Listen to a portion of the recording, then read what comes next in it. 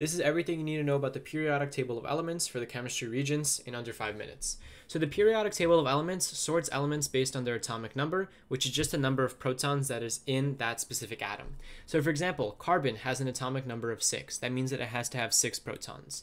Nitrogen has an atomic number of 7, so it has to have 7 protons. If you have, an atom of carbon, let's say that this is carbon right here, okay? And you change the number of electrons, it's still going to be an atom of carbon. If you change the number of neutrons, it's also going to be carbon. But if you add a proton, guess what? You're changing the atomic number, aka the number of protons, so you'll end up with something that's to the right of it, okay? An element to the right of it. If you take away one proton, you'll be left with boron because you're subtracting one from the atomic number. What I'm trying to get at here is that the number of protons determine the type of element you have, okay? Next, the electron configuration. So the electron configuration is going to tell you how the electrons are arranged within this atom. So for an atom of carbon, it's going to have 2 electrons in its innermost shell and 4 electrons in its outermost shell. So if this is my carbon atom, this is my nucleus, I'll have 2 electrons in this innermost shell, and I'll have 1, 2, 3, and 4 electrons in its outermost shell. Okay, so reading from left to right, the left is the innermost, and the right is the outermost shell. And this is how you can determine the total number of electrons within an atom. Okay, within a neutral atom. Remember, every single atom here is neutrally charged. So the number of protons, or the atomic number, must equal to the number of electrons, okay?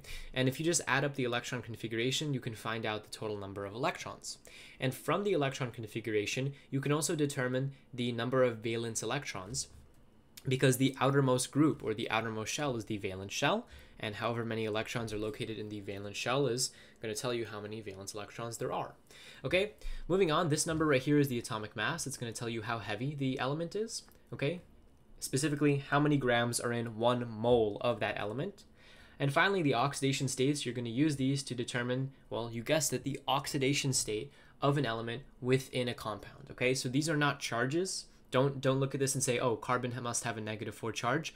No, everything here has a neutral charge. These are just numbers that you're going to use to determine how many electrons are gained or lost during a specific chemical reaction. I'll go over redox reactions in another video, okay? So that's all the information you get from a specific atom. If you want more information, you can flip to the next page of your periodic table of elements to get to table S. It tells you more information and more names.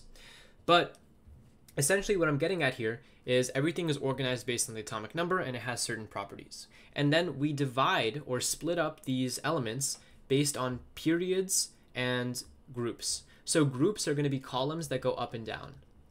And periods are going to be rows that go from left to right. So if a problem ever asks you what happens as you go across a period, just know you're moving from left to right.